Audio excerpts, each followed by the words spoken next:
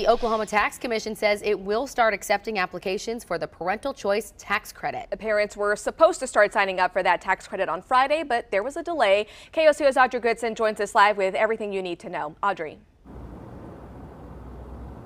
Shelby Alejandra, good morning. After a delay, the Oklahoma Parental Tax Choice Credit Act will open up to the public at 2 o'clock this afternoon. Now, this comes after a delay last Friday. The Oklahoma Parental Choice Tax Credit Act, signed into law back in May, will be effective for the 2024 tax year. It gives families tax cuts up to $7,500 for enrolling their students in private school. The bill has been controversial, though. Some lawmakers against the bill argue this only helps a small population of families, and the real focus should be helping public education.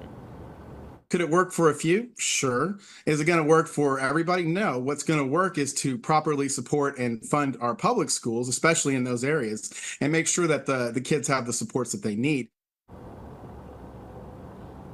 We'll keep you updated as those applications open up this afternoon. In Oklahoma City, Audrey Goodson, KOCO 5 News.